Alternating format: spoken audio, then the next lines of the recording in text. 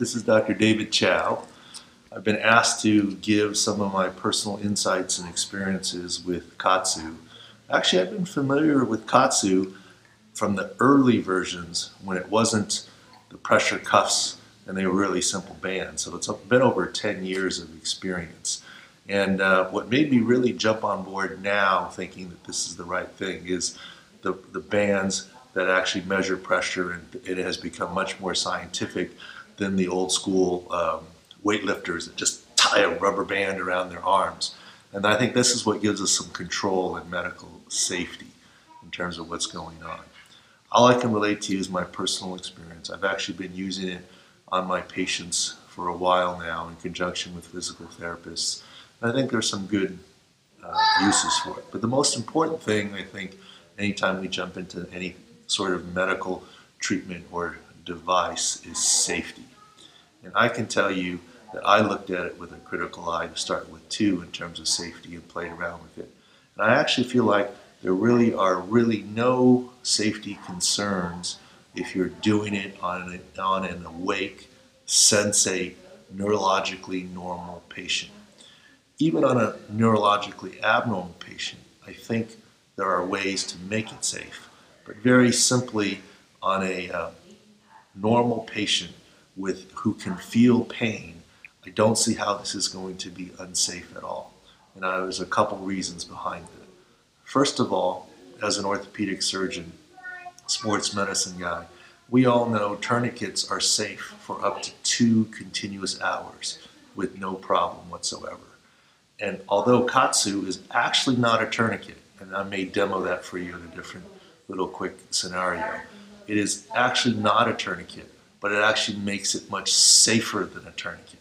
So if we just go the next level up and say, what is tourniquet safety? Even though Kaatsu is not as dangerous as a tourniquet, what is tourniquet safety? Under 2 hours continuous use is what we do in surgery all the time, and we don't report any problems. And it's done hundreds of thousands of times every month in orthopedic surgery all across the country. So that's sort of my barometer as to the baseline safety and why I'm not worried about it. The second concept is that Kaatsu, although it's not a tourniquet, and we can show you in a minute with the pulse ox and so forth, which is why I'm dressed casually in a t-shirt, that it does not actually cut off blood flow. It modifies it. But the best safety feedback loop, first of all, there's a protocol of using Kaatsu cycle and then gradually increasing on the pressures. And so there's a tolerance and buildup. Just like you don't go out and run a marathon the first time, you're probably going to hurt yourself. You start a jogging program, a walking program, jogging program, and build up. Same with Kaatsu. That adds to the safety. The other thing about Kaatsu in terms of safety is that you do feel it. Patients, and you can try it yourself, you feel the burn and the pain. If the pressure is too high, the first-time user cannot use it at the same pressures that I'll show you later. There's too much tingling in your hand and burn and pain. Now remember, also going back to the surgical analogy, why don't we just do all knee scopes with a thigh tourniquet or all wrist surgery with an arm tourniquet and under local and so forth? The problem is that once you put a tourniquet on for 10 minutes, in an awake patient, they can't stand the pain anymore if you do a high pressure tourniquet. So there's a loop feedback there that happens. Same thing with Kaatsu.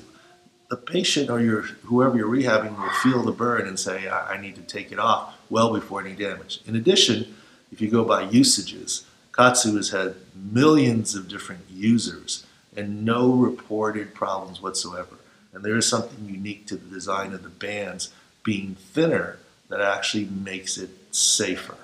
I think we'll go into that in the next little segment, but that's the basics of Kaatsu safety. It's safer than a tourniquet, and we know tourniquets are safe. And as long as you start off using it on the extra level of security is to kind of ramp up on the usage and using it in a sensate normal patient. And with that, I really don't have any worries about Kaatsu and its safety. There have not been, because it's short-term usage like this, There have been not any reports of blood clots or anything like that.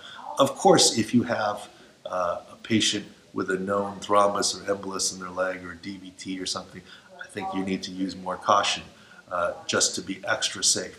But report-wise, that has not been an issue either. So that's a basic safety profile, what I think about Kaatsu. And next we can show you some usages and why I think these bands are safer than what's out there and won't cause any nerve problems, etc.